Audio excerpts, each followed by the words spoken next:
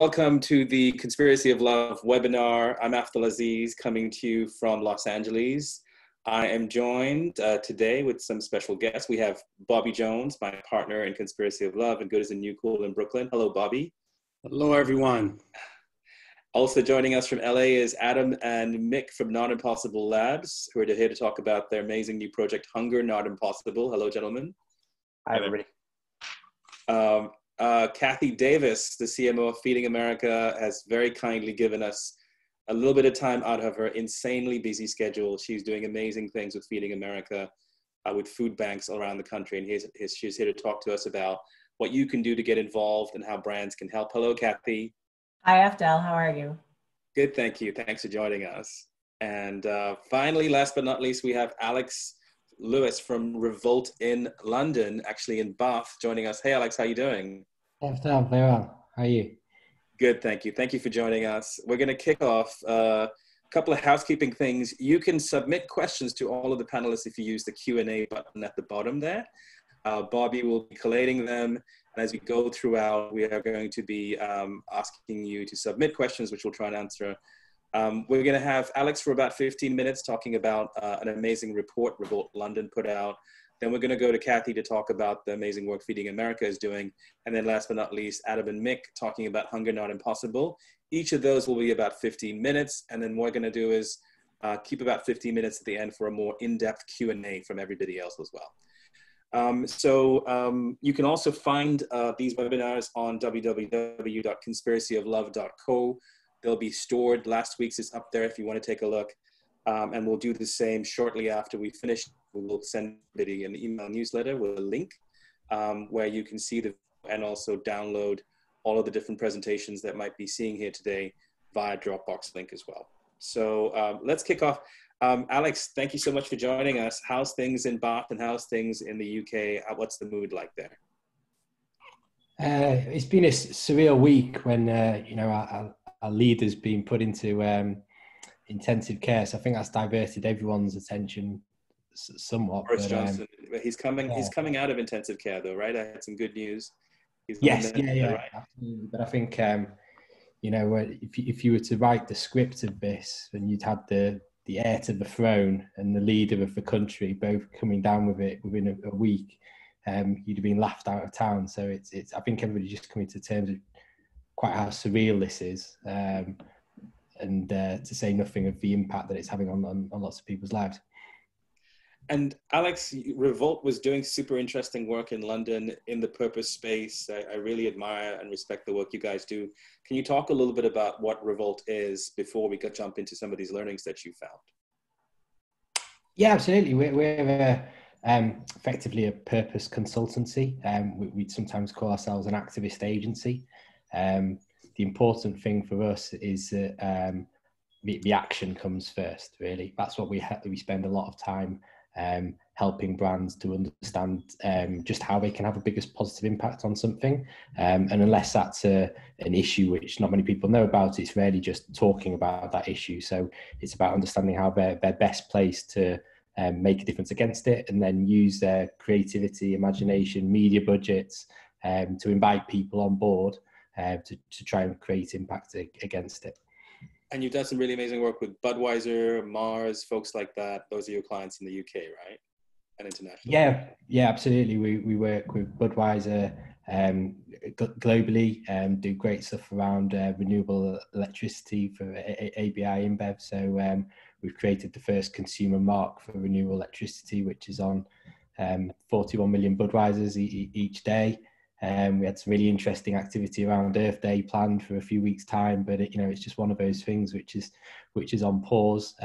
But as clients start to channel their purposeful attentions towards the crisis we find ourselves in.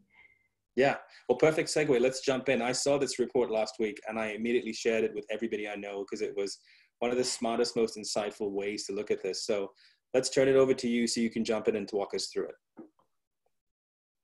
Great. I'll just share my screen. Now, just a quick check that the screen is shared. There's nothing in the way of it. So there's some strange pencils. Looking good.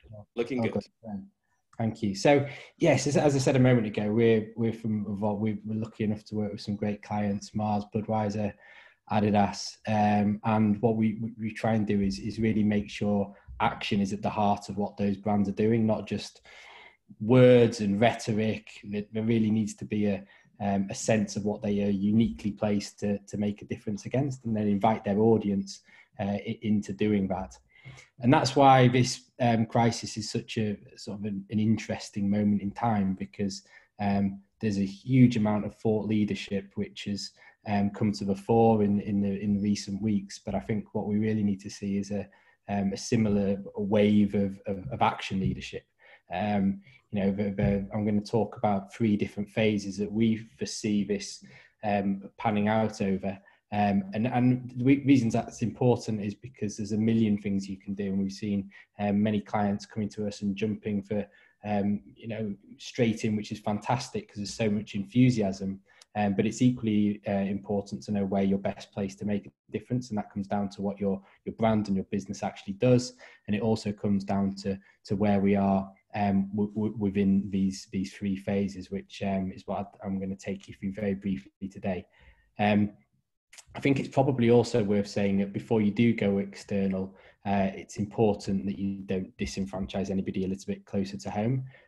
So do what you can to protect your own people first and foremost, pay attention to your supply side, be clear, transparent in your communication. People have got lots and lots of questions, and I don't think anybody expects brands and businesses to have all of the answers, but they do expect transparency and honesty around that. There's a great post that The Guardian have put out this week. This is actually an internal campaign. Some of the work we've been doing with clients hasn't actually gone to the outside world yet. It's much more about making sure that organisations of 100,000 people plus feel as though they've got their back first and foremost before they go into the any sort of external communications. But when they do, this is the first phase, what we've called the respond phase. If you're watching this from Europe or the US, this is very much where we sit today.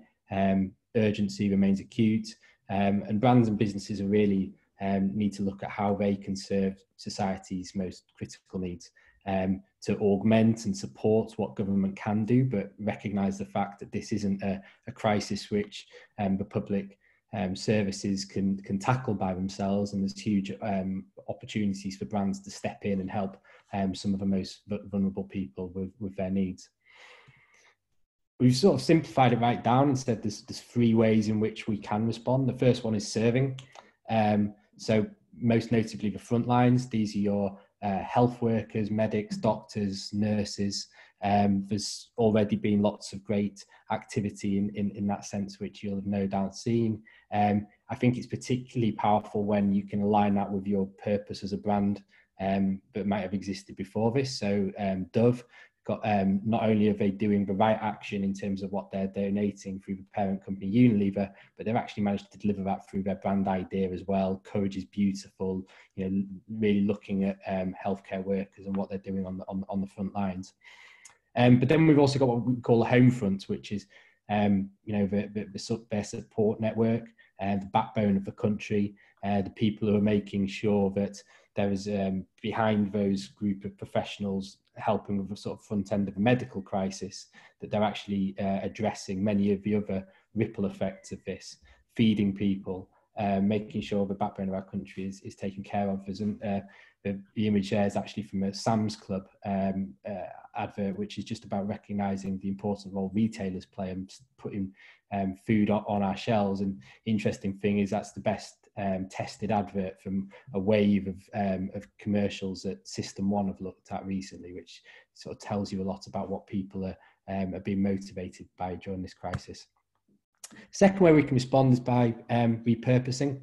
So, most businesses and brands have things that day in, day out they've been selling to consumers, but they also have an ability to lean in and repurpose that against the real needs of what we face. I think that the interesting thing here that we found it quite heartening is there's not been a sense of backing away if people are already in that space. So we've had fashion houses, sportswear brands, we've had tech companies, Apple, Nike, Prada, Mango, Zara, all come in to try to provide face masks. They're not saying that, you know, one brand owns that. It feels like a real collective wartime spirit with people coming on board. It's the same with hand sanitizer. You've got everything from beer companies to high-end fashion houses making an effort. And then the final thing is showing care. And I think this is really about, you know, thinking proactively about how we can best support every member of the community, and particularly those who are disproportionately impacted. So we've heard, there's been a lot of talk about how this is a disease which is a great leveler. You know, it affects everybody, and that might be true in a medical sense, but it's certainly not true in an economic sense or a societal sense. And there will be people who are, as of today, being disproportionately affected by this. In countries like the UK and the US, that might be minority groups, low-income families, informal economy workers. As it expands, we're going to see even more in high-risk countries. And it's going to be, as we're focusing on our issues close to home, there's a good chance that many of the countries that are disproportionately affected by it are sort of forgotten about. But in that sense, you know, it's really heartening to see some of the ways brands are getting involved already. So reacting with things. The Budweiser example there is about actually asking people to buy a drink for further down the line for pubs which you can't go into today. Or there's a lovely example I like there, which is a Danish hand sanitizer. And what they did was they sell the first bottle to you at basically $4. The second bottle you want to buy costs $100. So it's just getting to the heart of the fact that, you know, people can't bulk buy these things, but there is a real need for those. It doesn't cost them anything. It just shows empathy and insight. On the right-hand side here, you know, you can actually make that more active. So in Australia, we've had $80 community boxes from Coles and Woolworths. And again, there's just nice touches of ingenuity we've seen bubble to the fore here. So those boxes you can actually put in the regular postal system rather than having to rely on D2C infrastructure. And we've seen lots of empathy shown towards people on the front line in the NHS and medical care workers with free coffees and things like that. The next phase, as this crisis continues, is going to see us move into a place where we can really relieve the new normal that we're in. Nobody knows when this will be exactly. We'll look a bit later on at the sort of how it relates to the curve. But this is about trying to authentically provide relief to this new normal, helping people to deal with social distancing, working from home, bringing that support and utility to the fore. And we think there's probably 4 ways in which we might be able to help in that regard. The first one of those is to provide support with what we call healthy lockdown living. So beyond those immediate needs of people who just, you know, need food and need critical support, there's people who are just at home trying to do the things that we become accustomed to in our everyday lives, eating healthily, doing exercise, taking care of our minds, and all of these require innovative, creative solutions which brands are well placed to deliver. There's a great quote from a Frenchman the other day I heard, which is, we might come out of this better, but we'll certainly come out of it fatter. You know, there's comfort food by its very nature is something that people are indulging in. We've seen sales go through the roof for things like Peloton, but it doesn't have to be those. It can be everyday influencers and brands who can take care of these sorts of solutions as well. The next thing in terms of relieving is actually about togetherness and the fact that we are being clustered together in groups that we might not have spent as much proximity to, and further apart from other people who we're more used to seeing on a regular basis. So we've seen some quite interesting examples about reimagining social occasions from brands already. We've seen commercials done in this space from people like Jack Daniels. But it's not just sort of mateship that's being threatened. Dating apps are really interesting in this sense, to, you know, trying to recreate intimacy which would have existed in the real world. And as I say, it's not just actually about pulling people together who have been forced apart. It's actually about how do we live together with people that suddenly we have to spend 24 hours a day with. The next thing is living in quarantine effectively. The searches for boredom on the internet increased by over 600%. And this is where there's huge scope for brands to play. Best brands have always added to culture, and it's just about realigning that with having to do that from within the confines of our own home. Parents are a really interesting opportunity. We've been working with a powdered milk brand, Aptamil, to sort of just talk about how they deal with parents who have just come home, who had a very different image of what they thought it would be like as a new parent in their home when they got pregnant 9 months ago. Mattel, Lego, Sesame Street have really dialed up their play credentials, but it's not just kids brands either.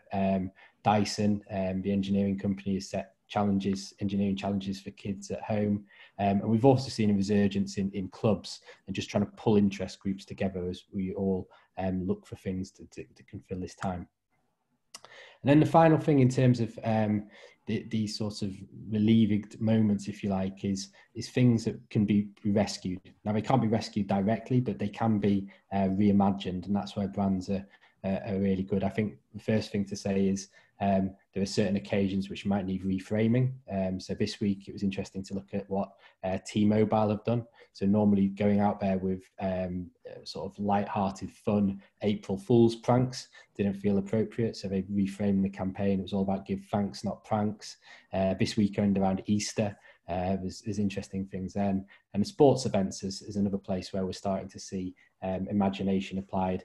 When you can't play against soccer stars in packed stadium, can we take that into the realm of esports, and can we do it for a good cause, as Gareth Bale was doing earlier this week?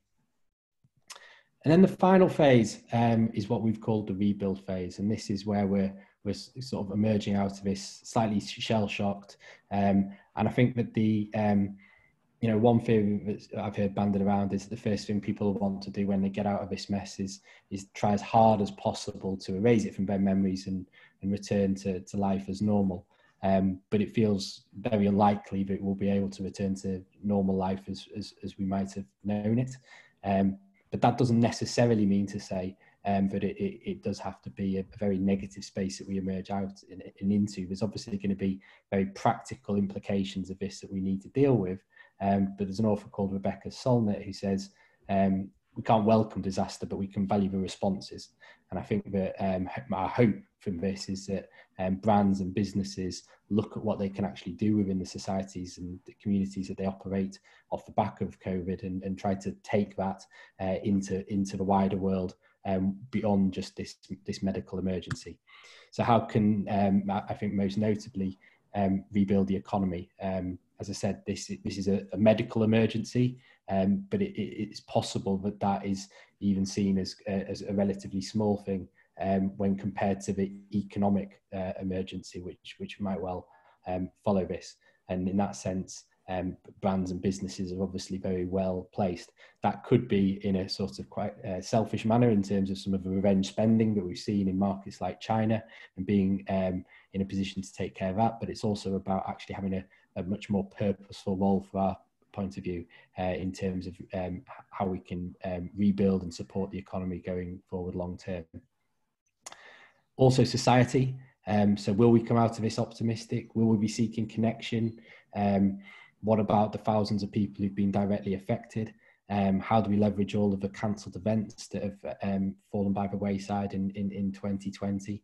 But lots of questions that we should be looking into and thinking about as brands. And then finally, the environment. And I think that from our side, 2020 was always promised to be a really big year for climate change. The 50th anniversary of Earth Day is weeks away, and I think it's going to be unfortunately a rather somber affair this year, whereas it could have been something quite galvanizing. We had the COP meeting in Scotland towards the end of the year, which has also been cancelled.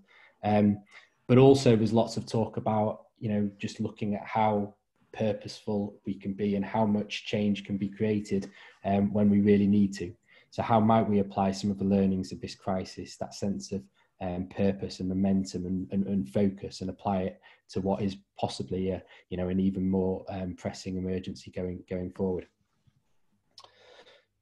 So that's about it from our side. I think we just wanted to sort of leave you with, how to think about this it's a thinking framework more than anything else. It's not all the answers. As I say, it very much depends on what your brand and business is best placed to doing. And you could probably think about these phases in conjunction with the sort of now infamous curve in terms of the number of the cases. And this isn't about it being mutually exclusive either. You know, there are going to be ways in which we need to respond, not just in this first wave, but as we're going to go on here, no doubt, when it comes to hunger, that response is going to have to be long after the curve has started to flatten and go down. But I think the final thing I was going to say is just that many of the principles that we see that we need to adhere to today aren't just for the corona crisis. Much of the principles we would ask our clients to adhere to day in, day out are pertinent here, but they're just good principles of purposeful branding. So making sure that your action meets the words, thinking about the battles that your brand's really well placed to win, small enough, we say, to win, but big enough to actually matter. Establish what you don't do is as important at this stage, I think, as what you actually do go out there and do. And fortunately, there's not been too many examples of brands making a faux pas, but when they have done, it's probably because it's something they should have just stepped away from. And finally, you know, get the cause, get the fight, understand where you're best placed to do it, but then it needs creativity. It needs something to brand that action so that it's going to inspire others to want to become a part of it as well. And that was it for me. Thanks for your time. Thanks for the invitation. There's lots to discuss. If anybody did want to discuss anything further, I'm always available, and just wish you a very happy Easter weekend. Stay safe. Thank you, Alex. That's fantastic. Super cool, super interesting, insightful. We're going to make that report available to everybody to share later on. You can also visit revoltlondon.com, where you can download the report as well. We're getting questions coming in from the Q&A. Keep them coming in as well. We're going to answer them in the last 15 minutes. If you have specifically any facts based on what you just heard, just mention that, and Bobby will take a look at that and kind of figure out how to line them up when we get to the Q&A section. If you're just joining us, this is the Conspiracy of Love, How Brands Can Help Fight COVID-19 webinar. This is the second week we're doing this. We try to bring together people who are on the front lines of tackling the issues caused by this virus. And one of them who's been right in the epicenter is Kathy Davis, who's joining us from Feeding America. Hello, Kathy. How are you? Good. How are you? Well, I got to be honest and say I'm probably less busy than you are right now, because you are in the eye of the storm. And I appreciate you coming and joining us for a few minutes to tell us about what's happening. Sure. I'm happy to. So Kathy and I know each other from our previous careers as marketers. Kathy ran the media agency where I worked very closely with. And so I want to start, Kathy, by just helping people level set. Tell us about what Feeding America, what the size of hunger was, say, 12 months ago, and what Feeding America does in terms of the food banks and things like that, just to level set so everybody understands. So Feeding America is a national organization that feeds close to 40 million people every year. And we have 200 food banks all around the United States who then distribute food through 60,000 points of distribution. So pantries, mobile pantries, sometimes they're in clinics. And even before this crisis happened, there were 37 million people this year who were hungry in the United States, which is pretty scary in and of itself. And now what's happening is, in the last 3 weeks, as all of you know, there are an incremental 17 million people who've been laid off. So we're seeing huge spikes in demand. Not only is there a massive increase in the number of people who are now looking for food, but it's also kind of a perfect storm, because supply chain distribution is not operating as normal. And so as a result of that, we don't necessarily have the same amount of donated food that we used to have. And at the same time, much of our organization was built on volunteers. We have over 2 million volunteers nationally all over America. Most of those volunteers, or a good bit of them, were 60 and above. And in order for them to be safe, it makes sense that they're not volunteering right now. And so we've looked at all different kinds of solutions including paying people. But at the end of the day, what it means is we have a $1.4 billion gap in terms of what it's going to take to feed people over the next 6 months. And let's just put this into perspective here. This has happened because the depth and scale of what you're seeing is way beyond anything that you guys have ever projected or modeled for from a scenario perspective, right? So your estimates are in the next, well, right now, as are we seeing in real time, employment go from 3 million to 6.6 million to 17 million in 3 weeks. That burden to pass along in the food system, and you're projecting maybe that we now have, at least for now, 50 million people who up from the 37 million people who are food insecure and likely to stay that way for another 12 to 18 months, right? Well, hopefully they don't stay that way for another 12 to 18 months. But if you look at the recession in 2008 and 2009, there were actually 50 million people in America who were hungry. So we expect similar kinds of numbers. And there is a big gap right now, but people have been amazing. They've been companies, brands, individual donors have been incredibly generous and have really jumped in to help. And let's talk about that, because you've had this massive outpouring of generosity and support. We'll talk about the brands in a second. I'm sure a lot of people saw the Jeff Bezos donation, $100 million last Thursday. But I want you to tell people exactly how far that went, just so, again, they can get an idea of the scale of what's happening. So we've already distributed that money to each of the food banks around the United States, and it was incredible. It made a huge difference, but this is a very big problem. So we are currently in the process of looking for brands that can help, large corporate donors and individuals, and they've been terrific. We've also had an incredible response from media companies. We really have 3 objectives. We need to raise visibility of the issue of hunger and how extreme it is right now. And as a result, I think you've seen a lot of that reflected on the news.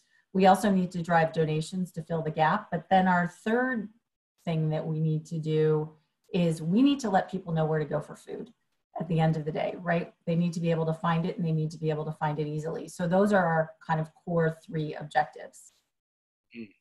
So again, just to help everybody remember, if there's a funding gap of $1.4 billion over the next 6 months, 100 million is great, but that still leaves a lot of headroom. And that's where we're really encouraging, our friends in the brand community to get involved.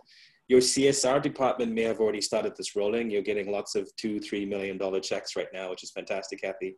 But where we really want to see is brands step up and try and find ways to engage their consumers, to create platforms where you can take all of that boredom of people sitting at home and channel it into helping people who are in desperate need of some help right now as well. Kathy, I want to talk to you about what you're seeing on the ground in some of these food banks as well, just so people get an idea of the strain they're under. We talked about this, I think, a football stadium in San Diego, I think, that you had seen some drone footage of. Can you just describe to people what you're seeing at the moment? Sure. So naturally, people are concerned. People who had jobs last week don't have jobs this week. And so what we're seeing is huge lines of people, sometimes in stadium parking lots, sometimes stretching 800 or 1,500 people long to try to get the food that they're going to need for the next 3, 5, 7 days. And so what we've been doing is we've been creating food boxes that contain the meals that people need. And then people have been driving up and we're putting them in the trunk so that they can go home, and we've helped to meet that need. And we've really restructured our whole distribution process to make sure that there's appropriate social distancing and that everybody is safe. Yeah. And also talk about the volunteers side of things. Again, you said the food banks were staffed by amazingly generous volunteers, but unfortunately a lot of them are older, so they're high risk. And also right now what's happening is that you need to have stability in terms of the number of hours that people can commit. So you guys are now actually hiring workers right now as well, right? Right. We've had quite a few food banks that do that. Because generally when you have volunteers, you might have 300 volunteers over the course of a week and they work 1 or 2 shifts. which is amazing. And we love that they do that. But now when we're really trying to protect people's safety, we want to make those numbers smaller. We want to be able to have smaller groups of people. We're staggering the shifts that people have and trying to open that up as well, so that they really aren't in contact with other people as much as possible. Thank you for sharing that. And then let's talk about the outpouring you've had from brands and celebrities. It's been kind of nutty, right? The last 7 days. Yeah, it's the last 2 weeks, actually. It's been amazing. So we've had we have a lot of corporate partners at all times, right? We probably have 100 corporate partners who provide food, funds, and visibility for us in a variety of ways. We've had over 100 celebrities come forward, everything from the kickoff with iHeartRadio and Fox, where Elton John hosted an old-fashioned telethon with Billie Eilish that helped us raise over $5 million in a single day, to Disney's Day of Hope yesterday, where all day long, people on the Disney Channel, kicked off by Good Morning America, talked about Feeding America, our food banks, and the need to help. We've had custom creative and media donations from Chobani and Morgan Stanley and Green Giant, and a huge number of brands. HelloFresh is putting inserts into 800,000 boxes around the United States. So we really have we've had an incredible outpouring from brands, and it's really helping raise awareness and donations. So we're very appreciative of that. Oh, sorry, Kathy, you froze there for a second.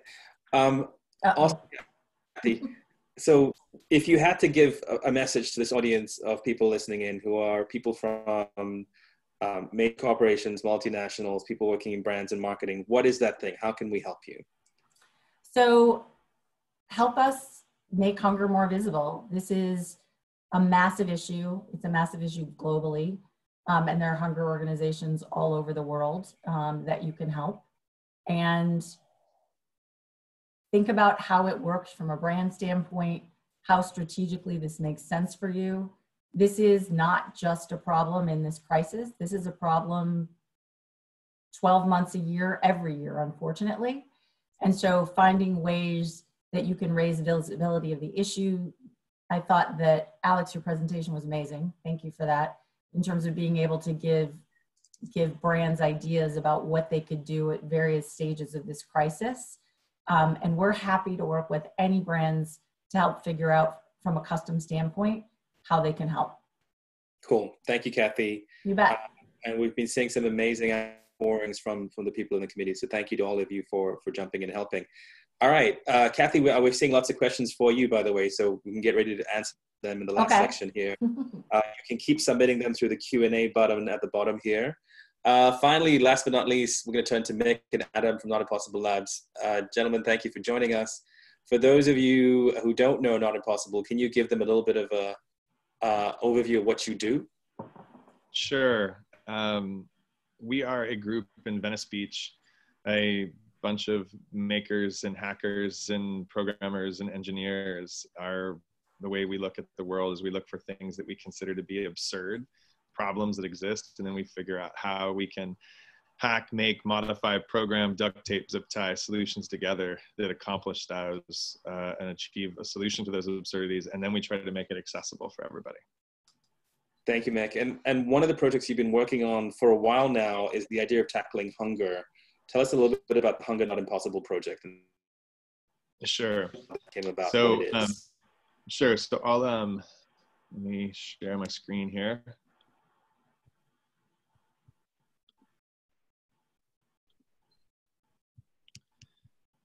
So, so Hunger Not Impossible is something that we've been. Can everyone see that? Just want to verify. Thumbs up. Not yet. No. Okay. Thumbs down. Oh, okay. Now thumbs up. All good. Okay. Yeah. Okay. Okay. So Hunger Not Impossible is something that we've been working on, as you said, FDL, for a couple years now. Originally, we had looked at this as a solution that would achieve or start to address the absurdity around the food insecure. Some of the stats that Catherine talked a little bit about on this is that, you know, pre-COVID, you had 49 million Americans living in poverty and struggling with hunger, 30 million kids participating in free meal programs. Then coronavirus hits, and you've got an issue of 4 million restaurant workers are going to be potentially put out of work, and food suppliers having a ridiculous amount of inventory that could go to waste. So we originally started to do this just for the food insecure, and addressing that problem, which is kind of a national and international epidemic. And now with COVID, it's just kind of poured fuel on the fire. So we see the world through this lens of what's absurd and then how do we solve it. So for us, the fact that you had food insecure kids and families that are now more at risk, and you've got a food insecure, and you've got a food industry that's in crisis with staff and restaurants closing. For us, we always have seen the world through this lens of how do you make a frictionless solution where you're tapping into natural tendencies, natural behaviors, natural habits of people, and how do you use that so you can channel that towards doing good? And when you look right now at this problem that's having to be addressed around hunger, you're having this situation where you have a wonderful distributed and a diversified supply chain of restaurants that are scattered throughout communities where people they can act as hubs for people to go eat. And now that distributed supply chain is being slowly squeezed and squeezed and squeezed down to where you're going to create this forced mechanism of people having to descend upon individual places, which obviously doesn't work when you're talking about kind of a social distancing and trying to keep people spread out. So we just said, all right, well, we got to do something with that. So our purpose around this is we got to feed people, we got to feed kids and families, and we got to keep restaurants open. And so what we created was based on the statistic that 98% of this country has a cell phone, whether you live in a tent in downtown LA or whether you live in a mansion in Beverly Hills. Everybody has a cell phone. So we created a hyper ridiculously simple text messaging platform that is able to text people who need to be fed with prepaid to go order meals from local restaurants. And the way we did that is by partnering with Salesforce and Postmates so that we have this 800-pound gorilla of a CRM tool that has, all the bells and whistles of how we can deploy. We tap into Postmates backend of having a tremendous amount of restaurants within the local communities. And that's how we collide the supply and demand. So the way that it works is step one is we give this application we're working with a lot of charities and organizations, foster care groups and boys and girls clubs. We give it to them. They input their phone numbers into of their members, and it's on a HIPAA compliant platform, so it's all secure. They input their members, their kids. It could be 30 kids, it could be 3,000 kids. It sends them a simple text message. The person enters their address, which is a novel and unique way for us to get around the fact that most of the people that we're trying to address aren't on big fat data plans where they can sit there and stream Netflix on their phone. They are on basic phones with basic plans that text and call. So we manually have them enter their address or cross street. That gives us the coordinates. We put a geofence around them and then make restaurant offerings and healthy food offerings in that geofence. They choose a healthy menu option because we curate them from the restaurants. And the funny irony is that you actually can eat healthy at McDonald's and Taco Bell and Panera and Subway. You just have to have the self-control to do so. So we pre-curate the healthiest menu options so they can choose one of 5 menu options that are already pre-curated. The item gets paid for on the back end through Postmates and through the donors who are crowdfunding to pay for the meals. The person goes in and picks up the meal and we're done. It actually happens completely through 5 text messages. So in this situation, you see the person text hungry, so they pull the activation of the text. They enter their address, they choose a restaurant, they choose a meal, it confirms they're told to go and do it, go and pick up their meal. And the beautiful thing is now the charity, the school, the community-based organization, whomever, is able to fulfill their goal of actually feeding somebody, right? And actually doing it from their bedroom, because once the phone numbers are put into the system, it's all automated from there. The restaurants are able to make a little bit of money to be able to keep themselves afloat and to be able to diversify the supply chain so that you can have it from multiple places. And the brilliance of this from an individual standpoint is that they get to walk in and they're not identified as Mick or Afdal, the homeless kid or the food insecure kid. We just walk in and grab the meal just like anybody else would have ordered. So there's a sense of dignity that person maintains, which we think is really important. And choice, I'll just add, in addition to dignity being a really important design principle, I think choice is as well. Everybody deserves that kind of choice, and making sure that people are able to make an informed choice from healthy menu items is a step forward in helping to improve the nutritional profile of our country. Right, Adam, you want to jump in on the dashboard? Sure. In addition to all of the seamless, simple parts of the front end experience, there's a lot of complexity that's happening on the back end, and everything is trackable so that we can make sure that program managers and program directors at the community organizations that are managing the population have the information that they need to understand where their donors' dollars are going, be hyper transparent with them about that, but also just as equally important, be able to manage that population with data and make decisions based on data. And so everything in the system is reportable. We've got a really rich data dashboard interface that our partners use that gives both cohort level information across the top.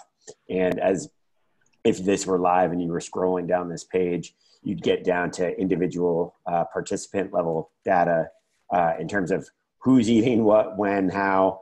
And it's all, as Mick said, built on a HIPAA secure environment so that it is safe and can be shared with the appropriate stakeholders with the appropriate data preferences so that personal information is not getting out to people who it shouldn't. But that an individual who's responsible for managing a cohort of at-risk individuals will know if Adam hasn't eaten in 3 days and can now reach back out to them through text messaging and actually have a positive feedback loop with at-risk communities and populations. And we think that the ability for now a donor to, cut a check for $100, $1,000, $50, and to be able to see down to the penny how the money has been deployed. And that is going to, I think, instill a lot of confidence in a world where donations are so important right now, for people to know how my money is being used down to the penny. I think that instills a tremendous amount of confidence and as Adam said, for the organizations to be able to track and see exactly what's going on, to be able to respond and to predict and to be able to make choices and decisions on serving their population based on actual real-time data, I think is really huge. So our initial pilot that we deployed in St. Louis, we fed about 11,000 meals in 90 days. You can see some of the meals in terms of the Subway, Taco Bell, Chipotle, Panera. So we see this as very much a market maker, and being able to be able to go to restaurants and say, listen, we want to drive this business through your restaurants. The responses that we got from the kids that participated in this pilot program, which was pre-COVID, was that it actually just took away that ability for them to have to be stressed about what was going to happen for their breakfast, lunch, and dinner, and they could actually focus on the things about getting their lives together. So the things that we're all about right now is feeding the food insecure, empowering, augmenting, and supporting incredible organizations that are doing this. How can we help Feeding America? How can we help No Kid Hungry? How can we help the groups that are already doing this so that we can create this supply chain mechanism that makes it more efficient? This is a bunch of branding and advertising and marketers on this call. So everyone remembers probably the BAF commercial, "We don't make paint, we make paint better." This is, we're we're trying to make the organizations that have already committed their lives and their time and their resources to feeding people, how do we make them more efficient? How do we make it more transparent for the donor and for the general public to see what's going on? How do we keep the restaurants open? How do we control customer flow for the in-store pickup and make it so that we're actually doing things in a CDC compliant way? And then on the supply chain, how do you actually make it so that we're actually getting to things, as Adam liked to call it, pre-waste? How do we actually get to food products before they actually turn into waste? So for us, we're incredibly excited about this.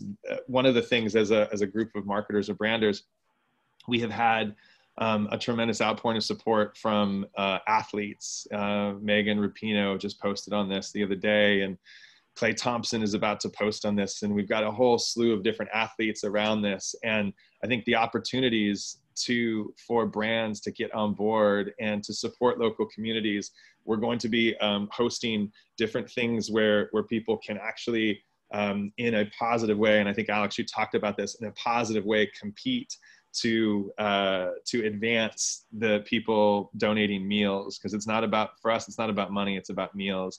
A way to advance that. There's a lot of opportunities, I think, for brands to get involved to advance that, both on a national level and a local level. Cool. Thank you, Mick and Adam. And just for the record, you're actually doing this now, pilot in like 5 markets across the United States. Is that right? Which cities are you in? Yeah, we are. Help me out here. We're Oakland, Seattle, Los Angeles, Houston. And Boston right now.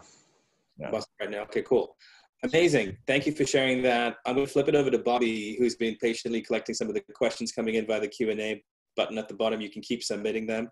We've got another 15 minutes where we'd love to now go to the panelists and ask some questions. So Bobby, over to you. All right.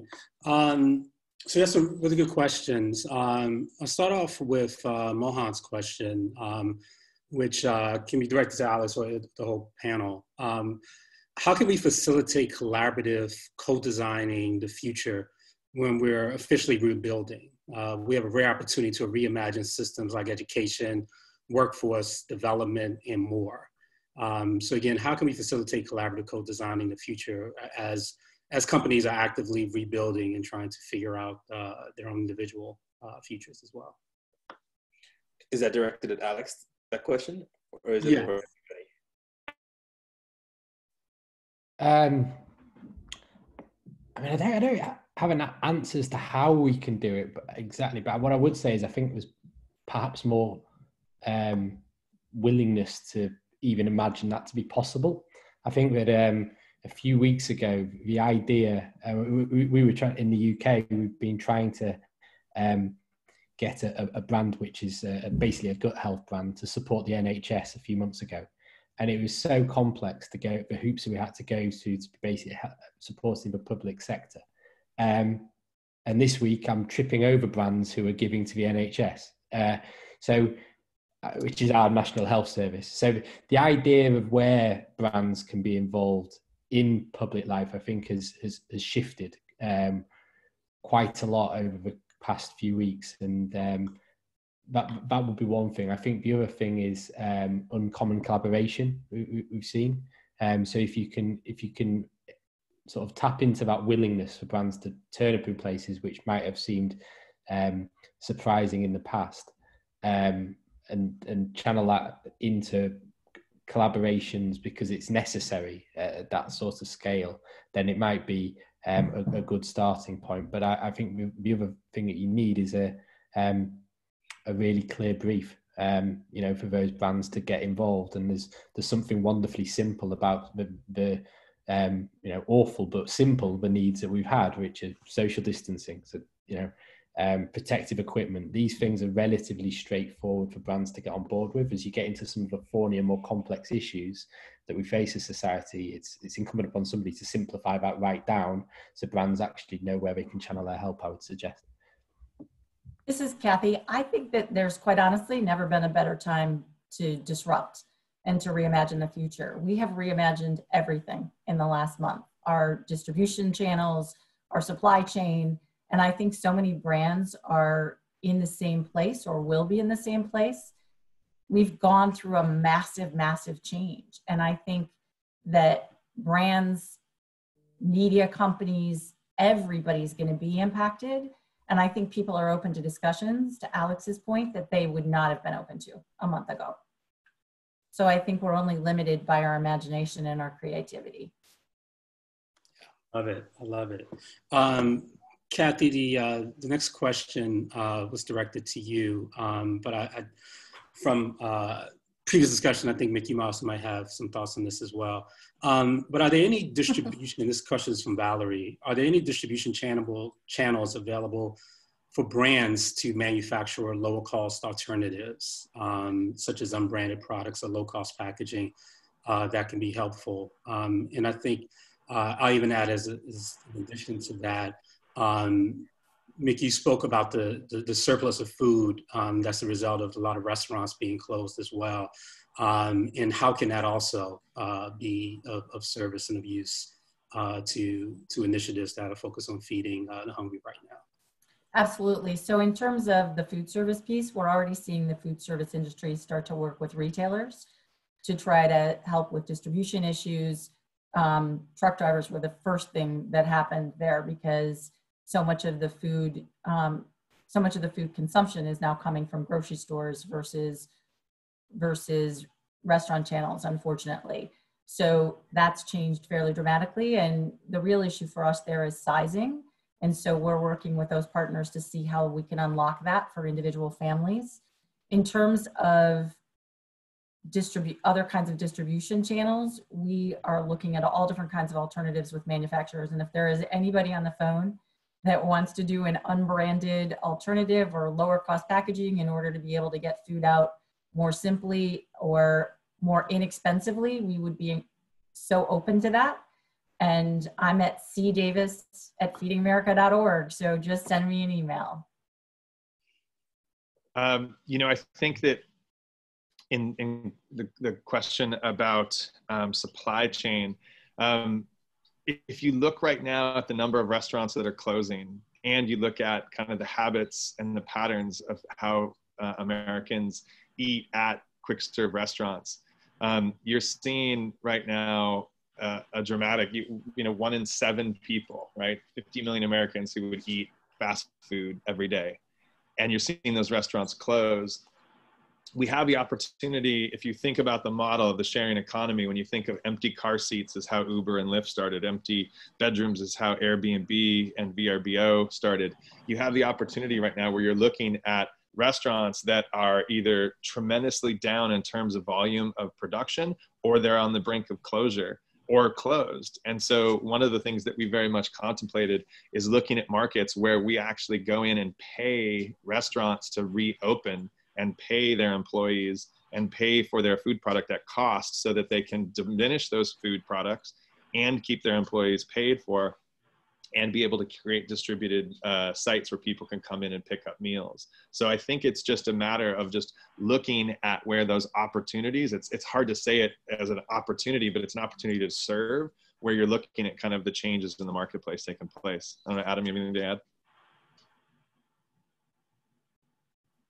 Yeah, and I think the idea that while 50 million people are, typically eating at fast food restaurants, going back to the original point, that doesn't necessarily mean that they have to be eating junk food. And I think that's a key part of our behavior change opportunity, which is let's piggyback not only off of existing market dynamics, but piggyback off of existing behaviors to start shifting the nutritional profile in a sustainable way. Love it. Thank you. One more question, particularly for Not Impossible team from Pauline, who wanted to know what are the steps to connect a nonprofit, with or in at-risk communities to your platform. And maybe you spoke about this a little bit a while ago, but also as well, I think is local restaurants. They also want to be a part of the solutions, the ones that are still open Sure. and able to. Well, the thing that Adam and his team have built is, with our partners at Salesforce and Postmates, is we've built this, dare I say, infinitely scalable solution that it is just a question of inputting those phone numbers into the system. So any charity that wants to be part of it all you really need is you need the kids or the families or the constituents who need to be fed connected to a funding source to pay for those meals. And once those are connected, then we're off to the races. It's really not that complicated. So in terms of how nonprofits can be involved, they just need to reach out to us at hunger@notimpossiblelabs.com. You can go to our website. We're not hard to get in touch with. We don't try to be too secretive. And then the second part of your question with how could restaurants be involved? Restaurants are involved already if they're part of the Postmates network. If they're on Postmates, if they're not on Postmates, they can get on Postmates, and we're going to continue to expand that. So again, it always goes back to us. We try to make it so no one has to do anything unique and unusual. We just want people to go to restaurants. They're going to order food, and if their restaurants are on Postmates, which most of them already are, then we're not asking them to do anything unique or different. Love it. I love it. So I think we covered just about all of the questions. And I think I can. One from Mohan about for Kathy, what does the food distribution supply chain for public schools look like now in the future? And has the federal government been engaged and asked for support through future stimulus packages? What's going on in the schools? Yeah.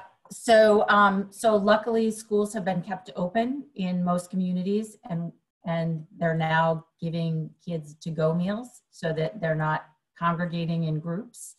And we've been working in individual communities with schools on being able to do that. Sometimes it includes breakfast and lunch. The only way to solve hunger is with government, corporations, and charitable activities. There's really no way to do it without that. It's a massive issue, and we all have to work together, and the government is a huge part of that. They actively give us federal commodities. They're a huge partner for us across a wide variety of programs, and it's a pretty complex system, but it works. Yeah, great.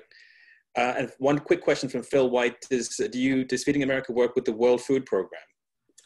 We do. We work with anyone who wants to raise money or get food to adults, kids, families. We do a lot of work with the Global Food Network and the European Food Bank Federation. And we do some things with the World Food Program as well, that we are happy to partner with anybody who shares a similar mission. Great. Phil White, reach out, join the dots. I know Phil does some work with the UN and the World Food Program as well. All right, that's it. We're at time. Thank you very much to all our panelists for joining us today. Had a very stimulating discussion. Thank you to everybody who came in with questions and answers. Next week, just to give you a bit of a preview of our topics, we're going to be talking about mental health. Which is another issue I think that is happening because of COVID-19. We're going to have Andrew Moores, who's the CMO of Talkspace. It's a really fascinating platform for virtual counseling through text messaging and through FaceTime. He's going to be joining us. And from Edelman, Ann Earhart is joining us to talk about the fascinating Edelman Trust Barometer COVID-19 report. We referenced some of it last week, but she's going to be joining us as well. So we're going to be sending a link out to everything here via email. If you signed up via Eventbrite, you should get a link to this entire webinar plus all the supporting documentation. You can also find it on www.conspiracyoflove.co. We'll sign off and stay safe and stay sane and be well wherever you are, guys. Thank you very much. Bye for now. Thank you. Bye-bye. Bye, everybody. Bye.